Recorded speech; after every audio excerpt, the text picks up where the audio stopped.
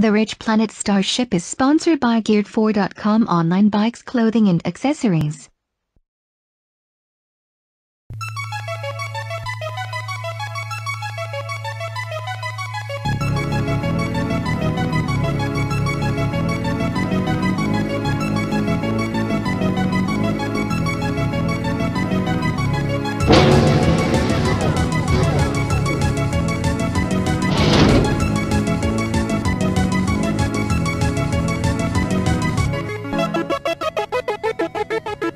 Welcome on board the RichPlanet Starship, broadcasting from somewhere high above the Earth.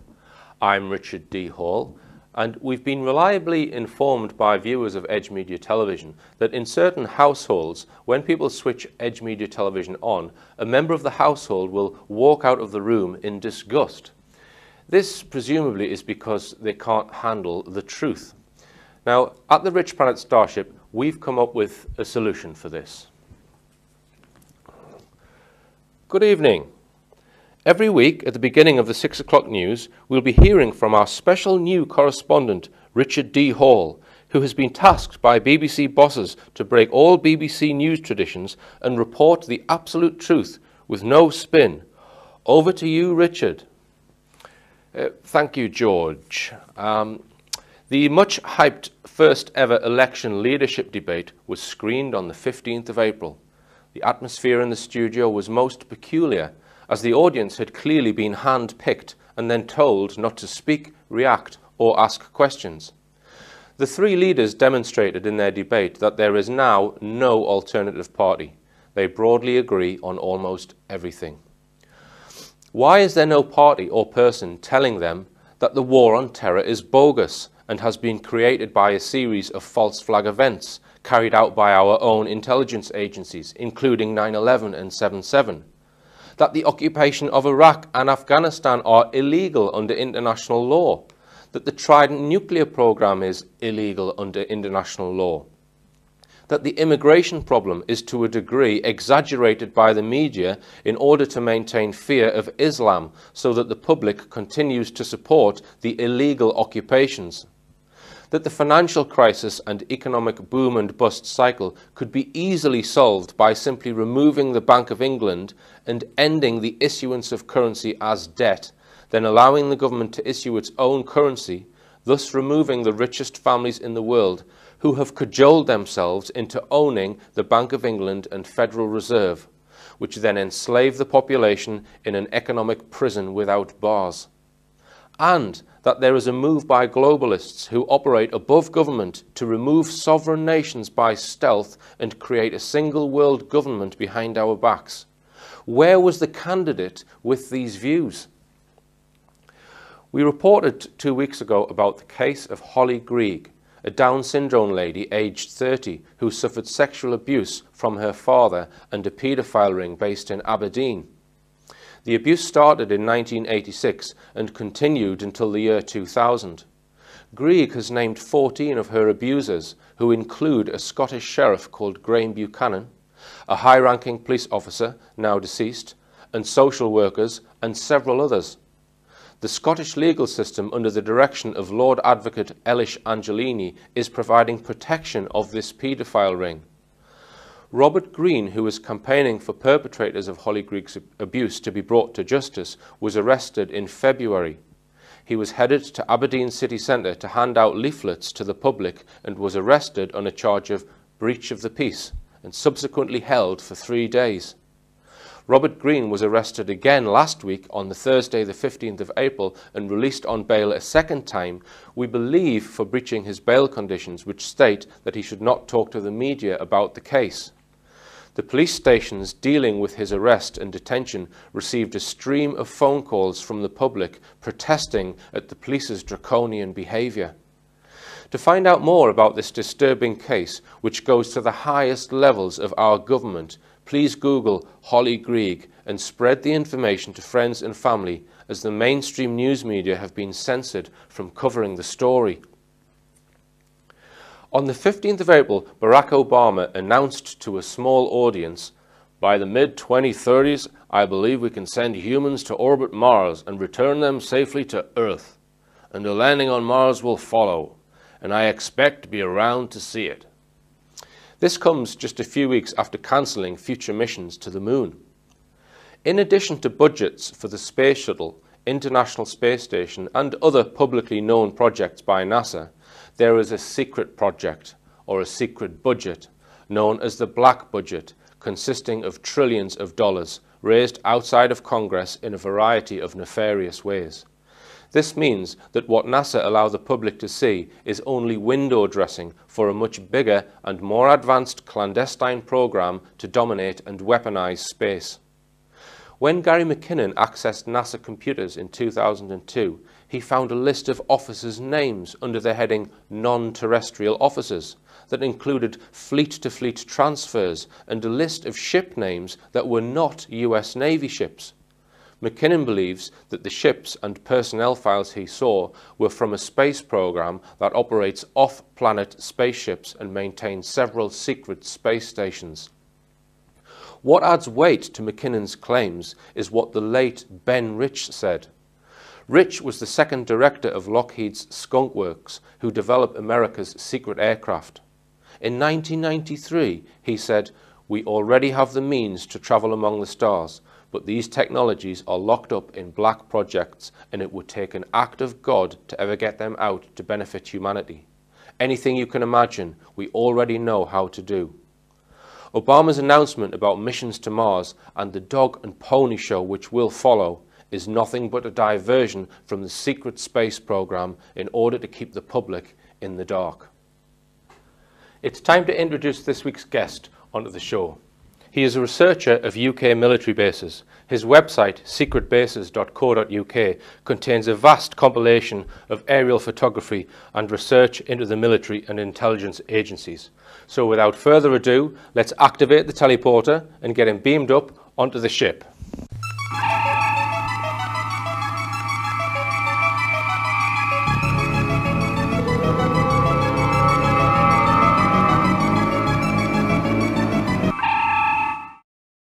Alan Turnbull. Oh. Welcome on the Starship, Alan. Thank you, Richard. Are you well? I'm not too bad. It's a marvellous way to get up here. I avoided the volcanic ash. Absolutely. Okay, Alan, we're here to talk about your fantastic website, which I've spent hours and hours on, I have to say, because there's a phenomenal amount of information on there. Could you start by telling us just how you got into creating this website? Well, it started back in 2003. It was that year that I became first connected up to the internet by broadband, and as you know, many customers on broadband get free web space with their connection. That happened to me, and I thought I'd already had lots of interest in the media and particularly interest in secret locations, but in my case it was television locations at that time. Okay. But I moved on to interest in aerial photography and mapping. I've always had an interest in mapping. So I married those things together and decided to do a website based upon anomalies that I'd found between Ordnance Survey maps and the emerging technology of aerial photographs. Okay. And one of the things that you looked into in the early days was the Faslane Coulport Naval Base, I believe. Yeah, we have an image here of Ordnance Survey. Oh, if you look at that comparison of two versions of Ordnance Survey mapping, it's one of them actually appears like an empty hillside, whereas the other one looks a hive of activity, and there's plenty of things going on in the middle there. Right. But that reveals that for decades, Ordnance Survey had a policy of removing sensitive sites from their mapping and replacing them just with apparent empty either farmers' fields or hillsides. Now that policy, it was a government policy, and Ordnance Survey is essentially a government agency. The policy originated in the 1960s, although it was actually a throwback to the days of Winston Churchill in the war. But an MI5 Director General, Sir Martin Furnivall-Jones, in the 60s, introduced a formal policy of instructing Ordnance Survey to remove anything that could be considered slightly sensitive, whether it be something obvious like nuclear weapons area, or something as straightforward as a nuclear power station. And that policy was in place all through the Cold War, obviously, as you would expect, right up until 2006, when it was suddenly dropped on the quiet. Right. And it transpired that my website had a small part in that change of government policy, purely because I highlighted on the website all these anomalies and the futility. Yeah, because as it was publicly available, you know, the information about what is there is publicly available. And I think you mentioned that the KGB had detailed maps. Yeah, I mean, moreover, the huge irony, even more so, is the fact that all throughout the Cold War, all that period that we're talking about, 60s, 70s, 80s, the KGB in the old Soviet Union were busy compiling maps that were as good as, in some cases, technically better, more detailed than Ordnance Survey. So the internet and your website gave rise to the fact that they started putting these things back on Ordnance Survey maps because it was pointless trying to cover them up. Yeah, the actual government policy changed in 2006, and since around about that time, Ordnance Survey has been on a rolling programme of updates, and lots of these secret bases have been reintroduced. Okay, so we're going to take a look at some images from your website, Alan. So tell us about this next image here. Okay, that carries on the theme of the Coolport base, where you have images on the left and right at the top there of the map, which has a suspicious blank space over the left side, whereas you compare it with the right-hand image, which is obviously the aerial photography. That shows something of great interest in that apparent blank space. There's definitely something there. Yeah, and that's actually an old nuclear weapons store. Okay.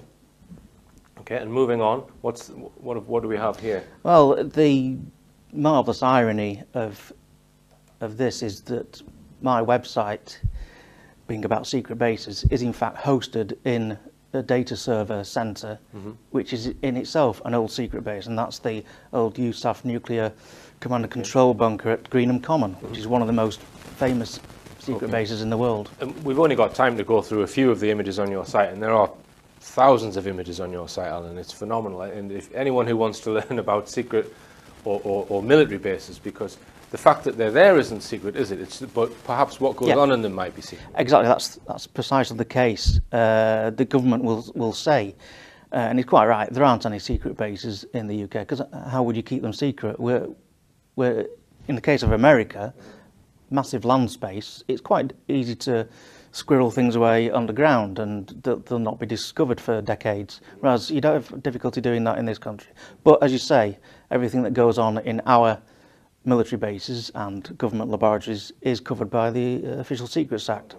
And we'll maybe come on to underground bases in part 3, Alan, but what image do we have here? What significance well, is that? That is an MI5 vehicle maintenance depot, which your viewers may be surprised that we're showing a picture of that, but if you show the next image, you'll see that it's no longer there, because it's in the last year or so it's been demolished because it was abandoned, and MI5 have moved their operations to somewhere else in the southeast of England. Okay, right.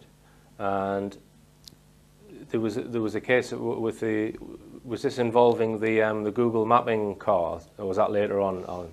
No, this image we're looking at now is this one? That's an implementation. Well, I've used the technology of Google Maps as it's emerged to create an instance of Google Maps within my website. Okay.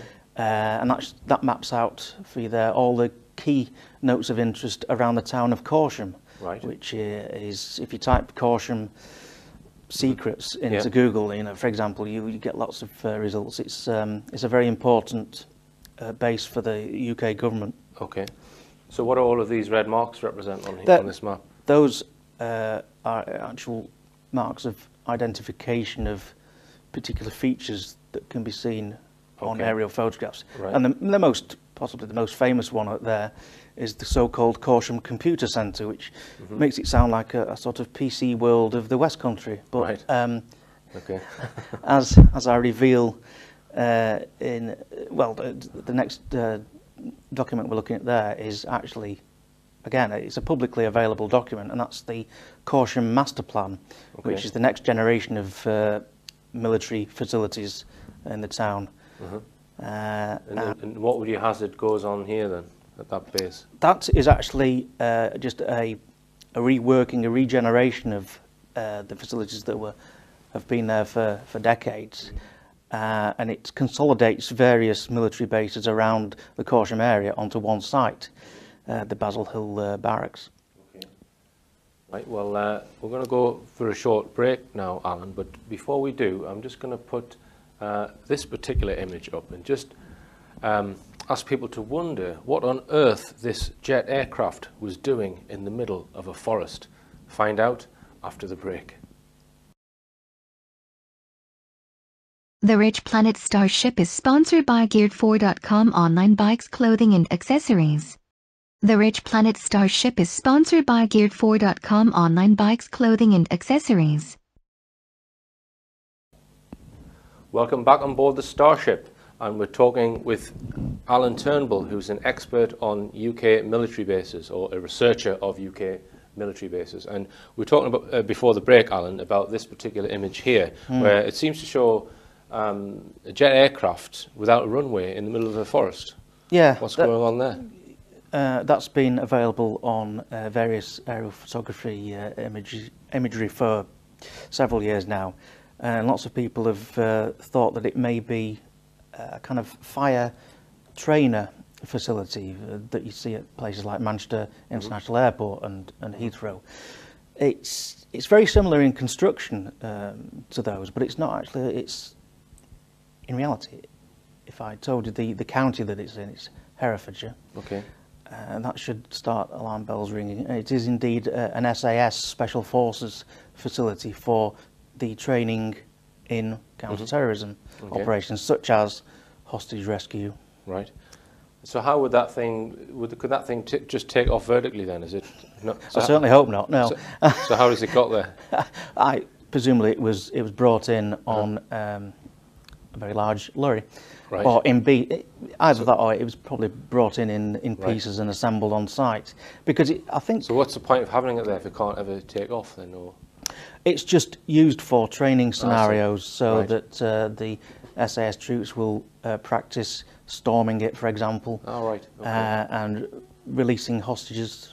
Right. And as they do, yeah. Yes, well... Yes, okay, we're moving on, we'll look at some more images. That's a pretty uninteresting image. Alan, tell us the significance of this one.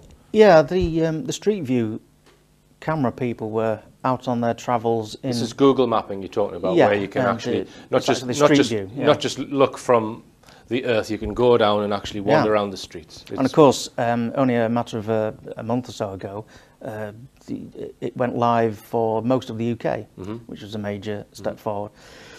This image apparently shows just a couple of boring old buildings with a barbed wire fence, but if you look closely at the sign on the fence, it says something like, "This is a prohibited place within the meaning of the Official Secrets Act. Right. No photography. Yeah. No loitering, no sketching, drawing." Yeah. And there we have the Google Street View car going past saying, "Smile, you're on candid camera." Right. Okay. And that image is actually been withdrawn from Google. Okay. Even though it doesn't actually show anything incriminating. You can't see any. So what is this facility? It's actually the Special Boat Service. Their depot, their facilities depot in Poole Harbour in Dorset. Right. And that whole street, and there are just either side of that image, there are just residential streets, bungalows, holiday homes, and that whole street has been removed from Google Street View. And this next image? That's a place called Hanslope Park, which sounds like a nice country retreat, and indeed that's how it started off, as a manor house. Right.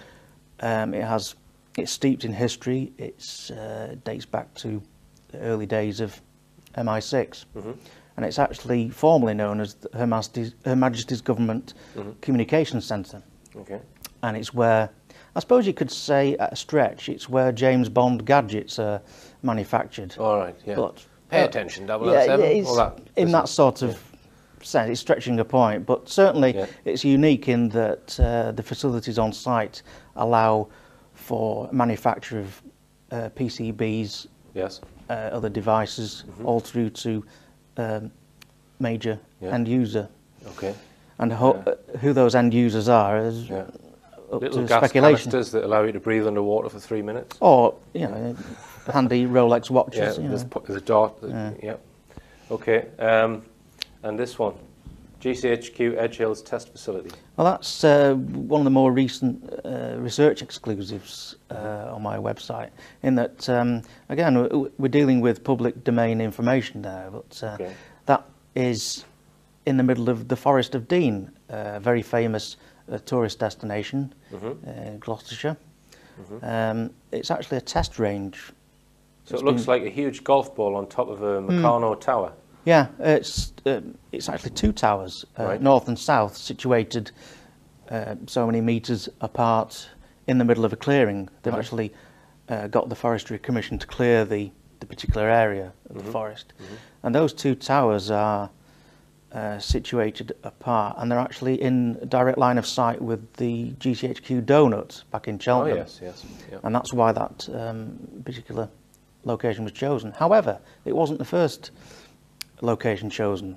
The original one was over in Birdlip, which is another famous Cotswold tourist area. Right. But it's also famous for having a ginormous lattice tower on top of the hill there. Right. That dates back to World War II era, the RAF. But so what does this tower do, Alan? well, the two towers together, they're used to test equipment that GCHQ are actually shipping out to armed forces overseas. So the precise details of that. Does it generate radio waves, or I presume it looks like it does? It's is it like an EM testing thing, or you yeah. Okay. I mean, the precise details are classified, and by definition, I don't know the precise details. But you can surmise that it's some kind of telecoms equipment. It's obviously not. It's not a laser weapon or anything like that. You can. But you maybe wouldn't want to stand next to it for too long, perhaps. Well, actually, the people who live in a cottage right in the forest raised objections to the planning application, and they were placated by the people from the ministry who said that, look, we have to stick by the rigid telecoms guidelines, and you can rest assured it's quite safe.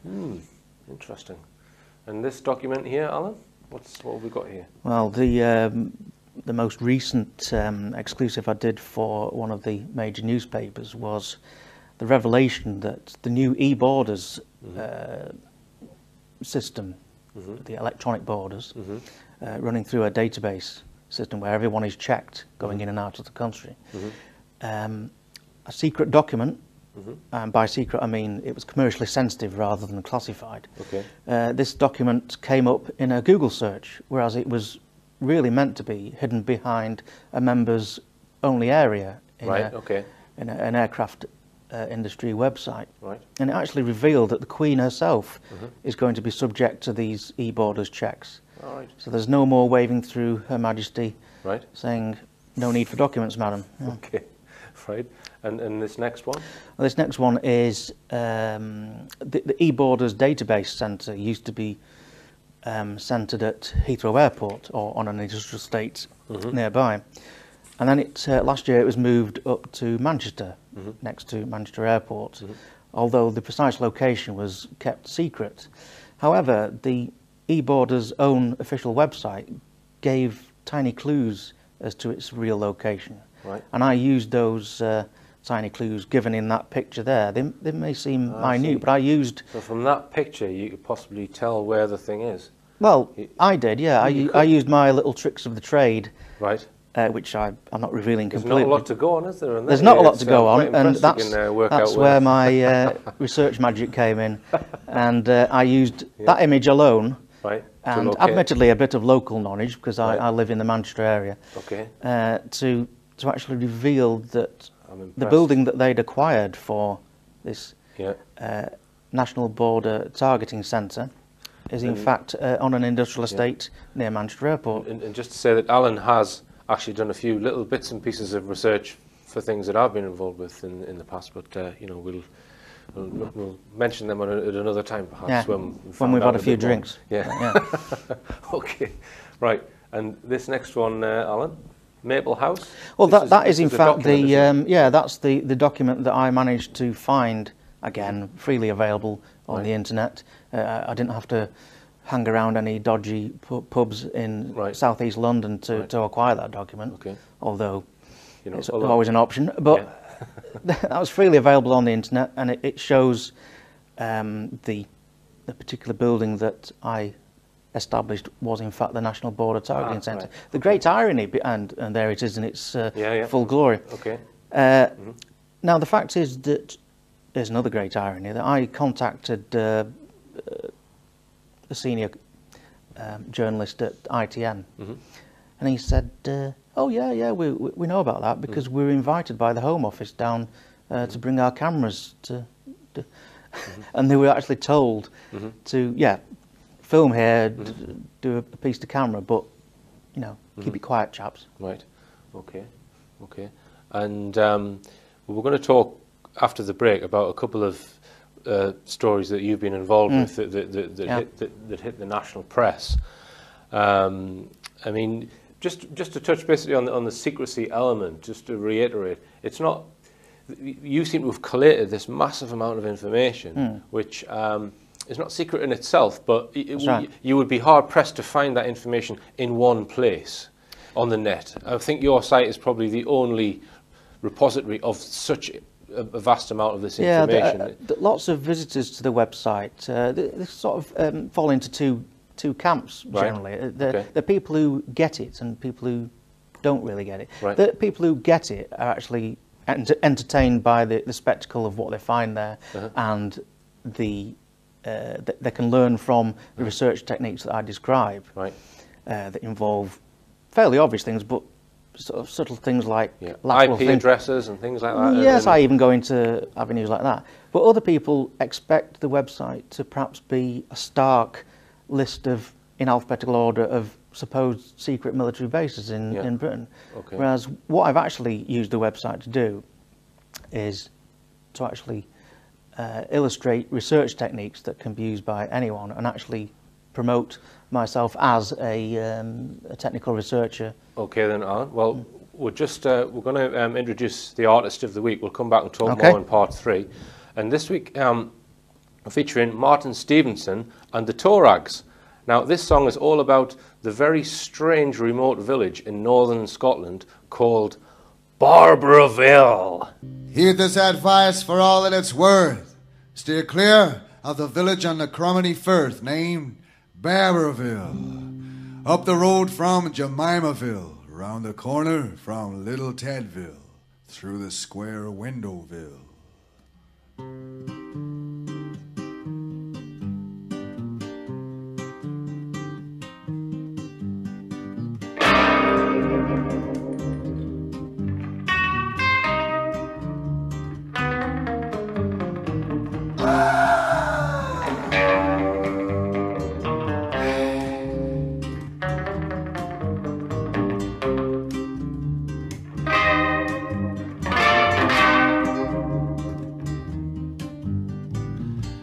Take a trip to Barboraville.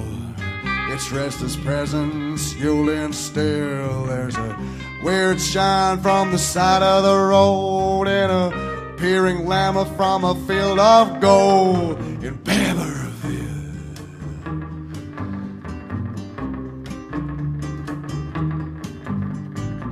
The abandoned cycle with its wheel spinning round, radiation stained, smoke on the ground.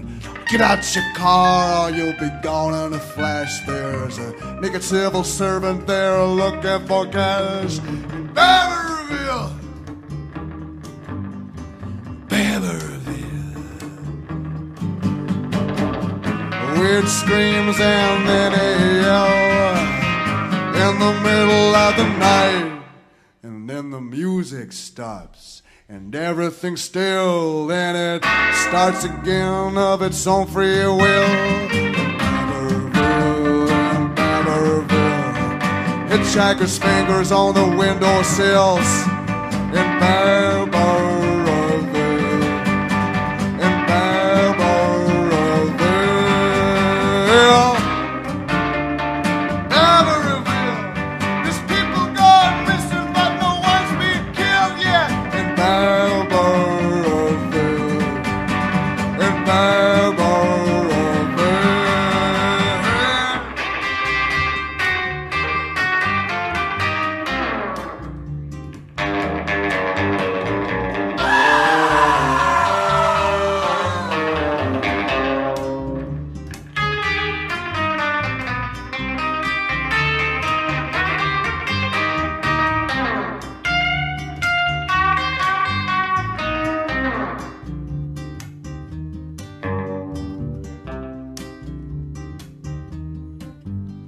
The villagers look just like a Nedwood cast. Don't get out your car or you'll be gone in a flash, though.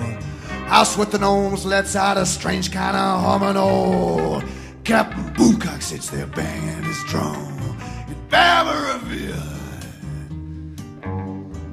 Baberville. Weird screams and then a yell in the middle of the night, and then the music stops and everything's still, and it starts again of its own free will.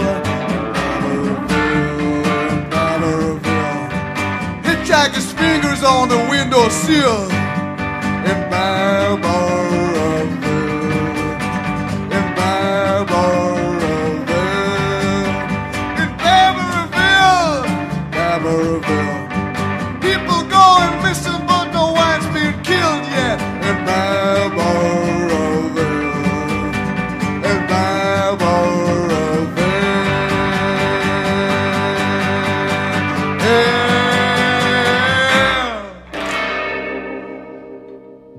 Heed this advice for all that it's worth.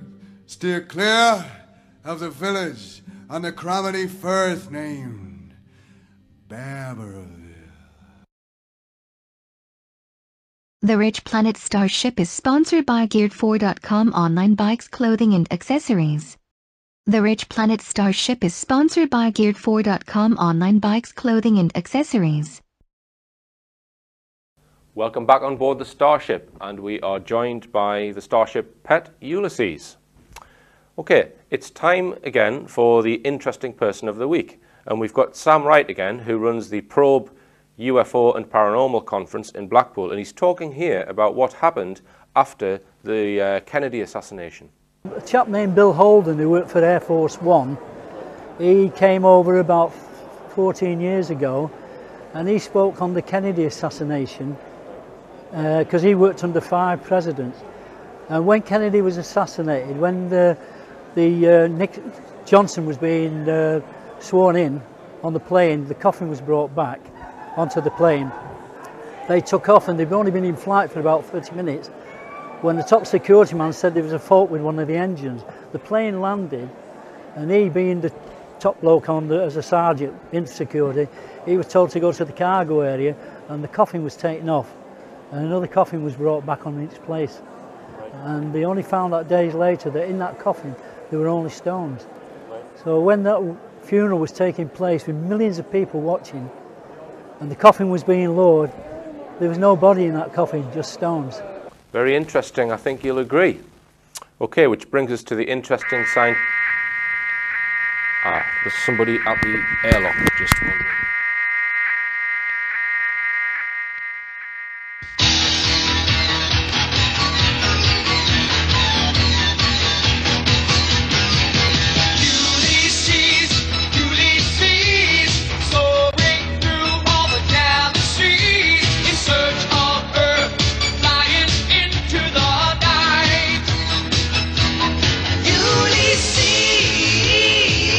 No one else can do the things you do.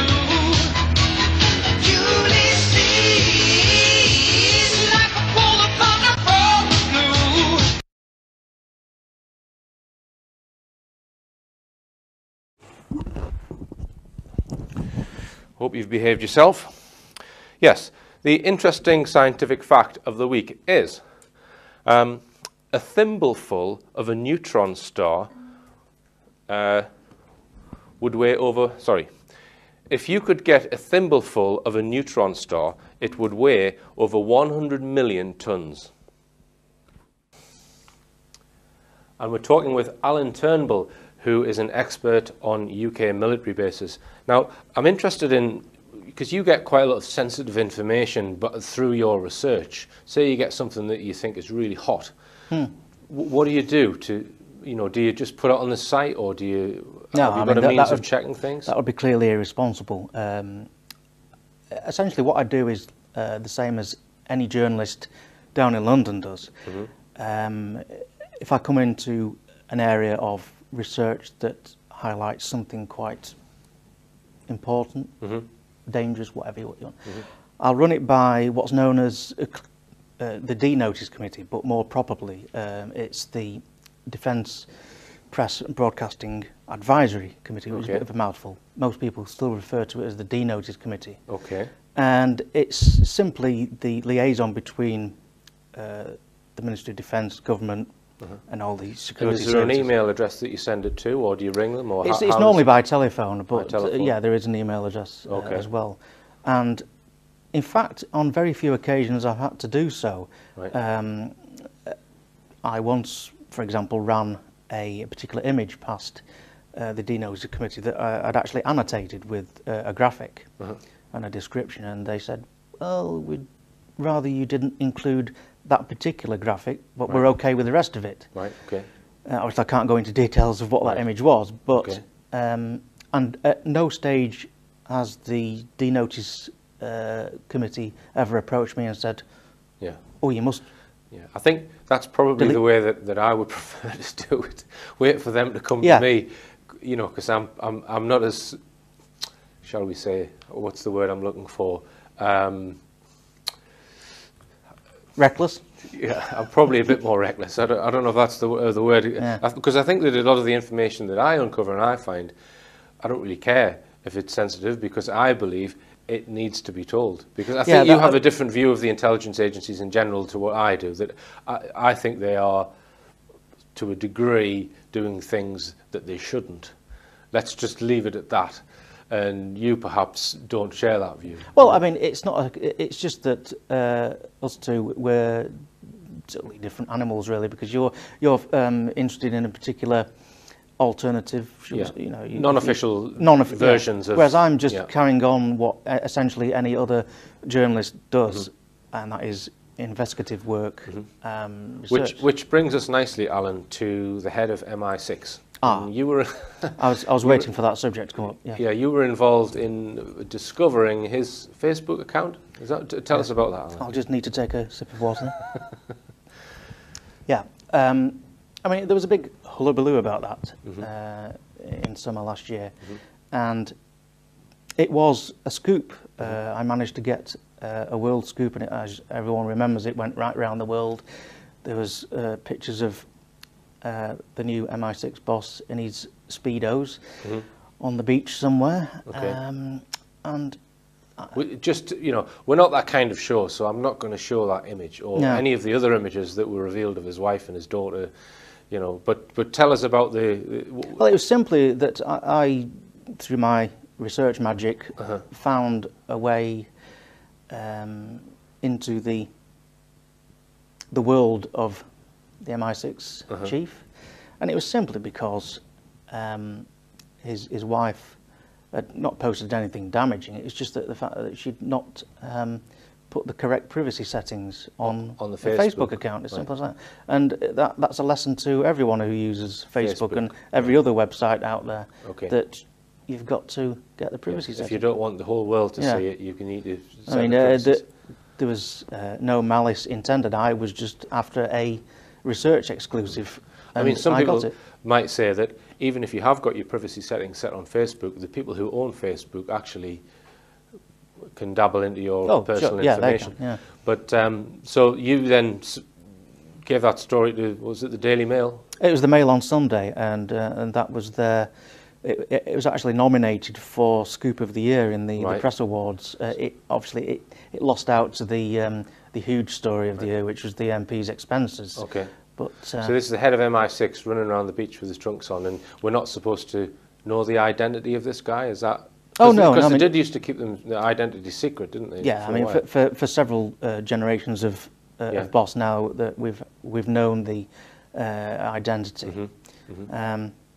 It's obviously I'm off the Christmas card list at MI6, and really, yeah, I thought you sometimes get invited down, do you know? No, you're in with a lot of people that follow my website think I'm somehow involved in the murky world of whatever goes on in Whitehall. Right. That may be due to my fault, really, that I've overdone the explanation of my relationship with the D-Notice system. Okay. And it's just, any journalist knows the D-Notice system.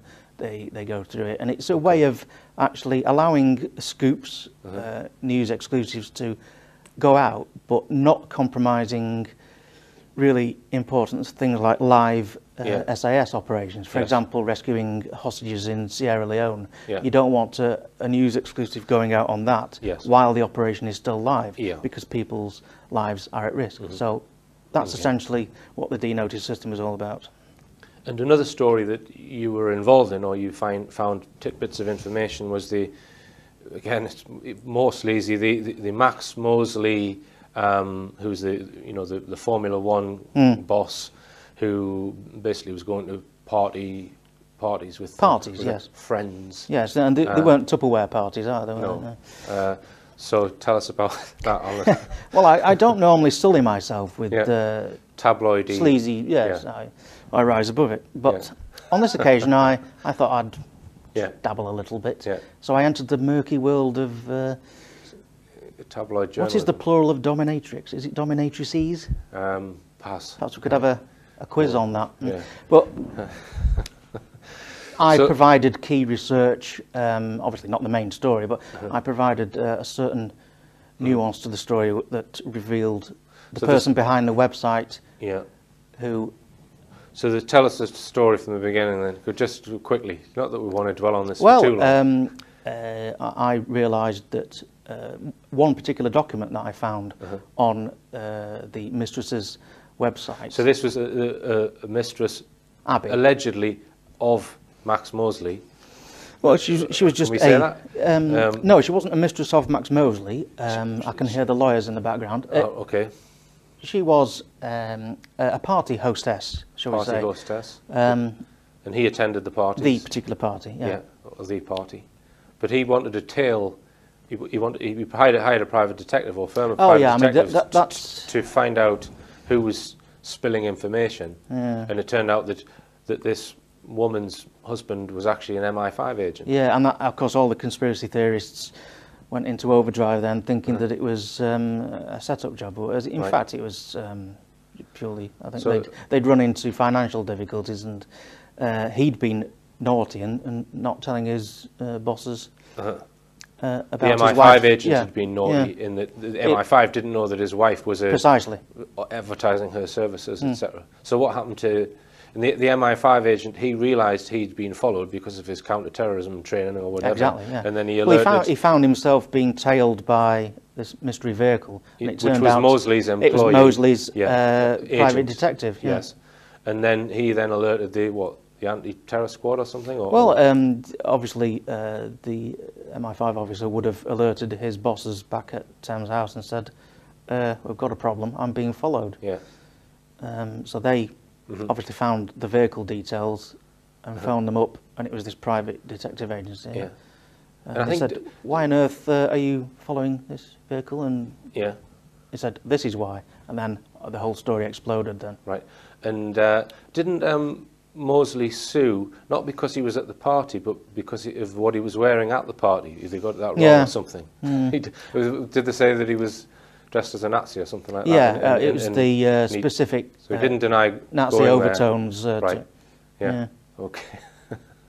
The mind boggles. Well, I mean, my small involvement in that story was that I provided key forensic internet research for a particular aspect of the story, and that I found the person's name who designed the mistress's website by sort of magical means. But I thought I'd actually found the name of the MI5 officer who was married to the one. I mean, that would have been massively explosive, that story, but it turned out to be just an associate, a friend, who happened to be a film director based in London. Okay. So.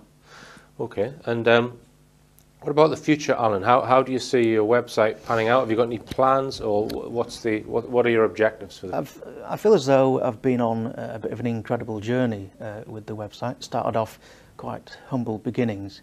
I've managed to hone my research skills, talents, whatever you want to call it.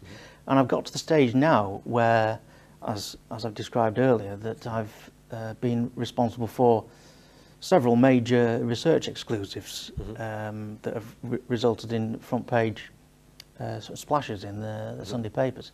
I'd like to expand on that and actually treat, obviously I'll continue doing the website from an entertainment point of view and a technical, almost educational point of view, but I want to actually use the skills that I've developed over all these years since 2003.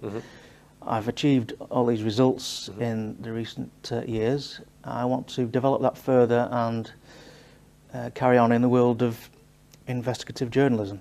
I've ended up attending drinks receptions in Whitehall to do with the D-Notice Committee, where I've met not one but two Directors General of MI5 itself. Okay. And can you remember who they were? Yes. I mean, it was a bizarre situation. I met Dame Eliza Manningham-Buller. Yeah. I mean, that was... I mean, she's written a few books now, hasn't she? About no, that was Stella Remington. Yes, Stella Remington. Have you met Stella Remington? No. No, you haven't. Right. Okay. But I mean, the bizarre spectacle of being introduced to Dame Eliza Manningham-Buller. It was a bit like, I guess, Danny LaRue being introduced to the Queen at the London Palladium. I mean, admittedly... Don't put yourself down, Alan. Well, with hindsight, it was a mistake me launching into a couple of verses of Mother Kelly's Doorstep. But, right. I'd had a few, you know. Right, okay. Right, and do you think that the heads of MI5 and MI6 are informed of everything, or do you think you're aware of the phrase "the need to know," where the information is compartmentalised? Do you think that the heads of MI5 and MI6 are like the Prime Minister, just figureheads and don't have detailed knowledge of the comparted projects going on, or do you think they oversee it all? What do you think? Now you're straying into the land of New World Order and yeah, well, yeah. You don't want to answer that question then? No, I have an opinion on. I think we don't need to worry about the New World Order. It's the old world order that always has been and always will be the problem. In that a few select elite at the top of society control everything that goes on. And do you think there's a secret society influence over the intelligence agencies? It always used to be. I remember being at school and being told that you could not rise above a certain rank in the police force without being a Freemason or something like that. Yeah. I mean, that is actually insulting to a lot of hard-working people who pass all the inspectors' exams, etc., and achieve promotion. The legitimate route. This is probably where you and I would part company, and you know we could. Oh, I certainly agree that it oils a lot of cogs, doesn't it? Being a member of a certain fraternity. But I would guess that more secret deals are done on the golf course than at the Grand Lodge. Okay.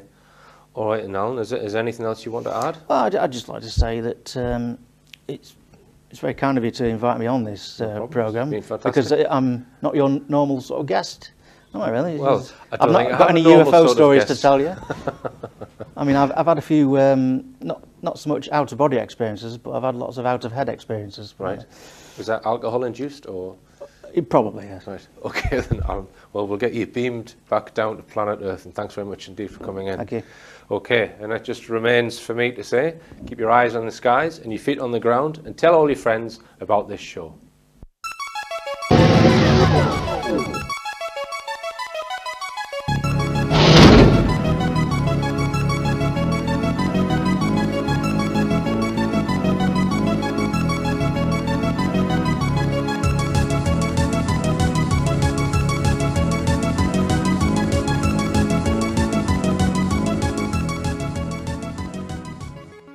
The RichPlanet Starship is sponsored by Geared4.com online bikes, clothing and accessories. Grieg, a Down syndrome lady aged 30 who suffered sexual abuse from her father and a paedophile ring based in Aberdeen. The abuse started in 1986 and continued until the year 2000. Grieg has named 14 of her abusers, who include a Scottish sheriff called Graham Buchanan, a high-ranking police officer, now deceased, and social workers, and several others. The Scottish legal system, under the direction of Lord Advocate Elish Angelini, is providing protection of this paedophile ring. Robert Green, who was campaigning for perpetrators of Holly Grieg's abuse to be brought to justice, was arrested in February.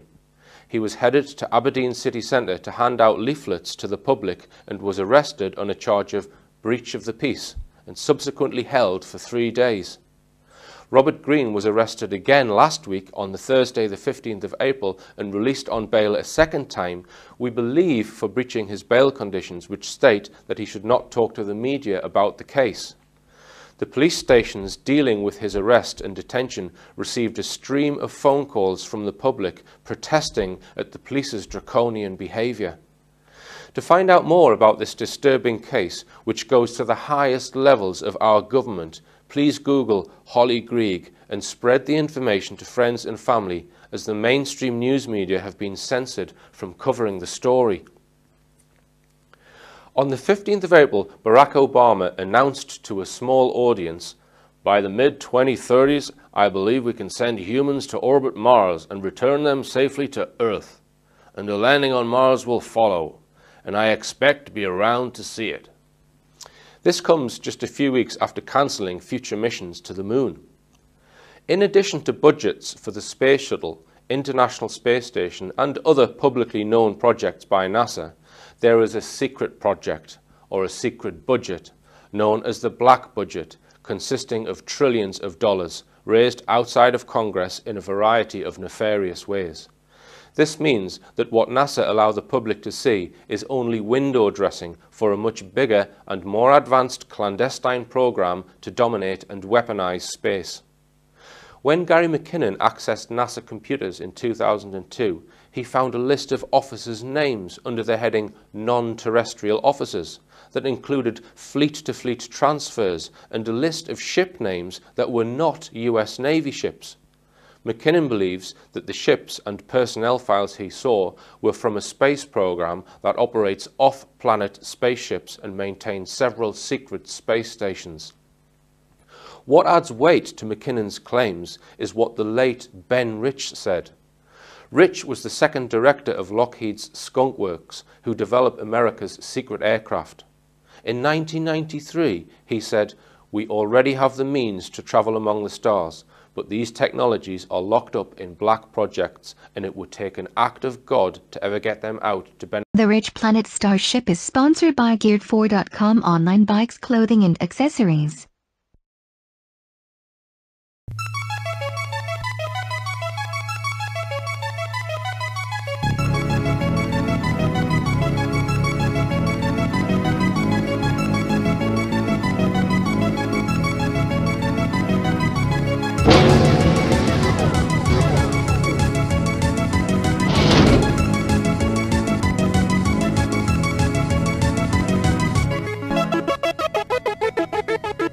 Welcome on board the RichPlanet Starship, broadcasting from somewhere high above the Earth.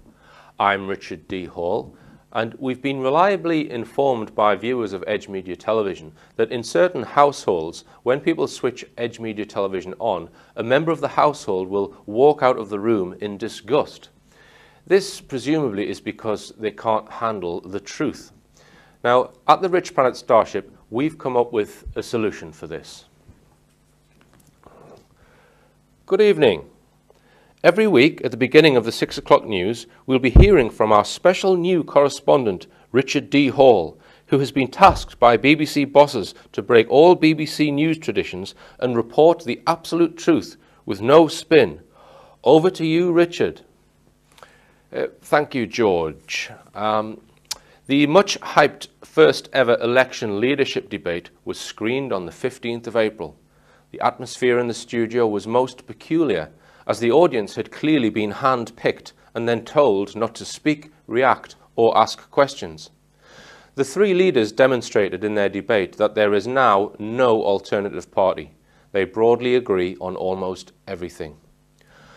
Why is there no party or person telling them that the war on terror is bogus and has been created by a series of false flag events carried out by our own intelligence agencies, including 9/11 and 7/7? That the occupation of Iraq and Afghanistan are illegal under international law? That the Trident nuclear program is illegal under international law? That the immigration problem is to a degree exaggerated by the media in order to maintain fear of Islam so that the public continues to support the illegal occupations? That the financial crisis and economic boom and bust cycle could be easily solved by simply removing the Bank of England and ending the issuance of currency as debt, then allowing the government to issue its own currency, thus removing the richest families in the world who have cajoled themselves into owning the Bank of England and Federal Reserve, which then enslave the population in an economic prison without bars. And that there is a move by globalists who operate above government to remove sovereign nations by stealth and create a single world government behind our backs. Where was the candidate with these views? We reported 2 weeks ago about the case of Holly Green benefit humanity. Anything you can imagine, we already know how to do. Obama's announcement about missions to Mars and the dog and pony show which will follow is nothing but a diversion from the secret space program in order to keep the public in the dark. It's time to introduce this week's guest onto the show. He is a researcher of UK military bases. His website, secretbases.co.uk, contains a vast compilation of aerial photography and research into the military and intelligence agencies. So without further ado, let's activate the teleporter and get him beamed up onto the ship.